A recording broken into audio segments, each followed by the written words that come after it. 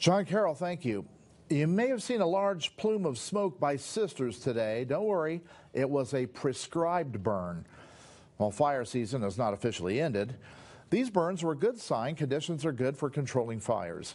Today, the Forest Service worked on 115 acres of a planned 400-acre burn southeast of Sisters.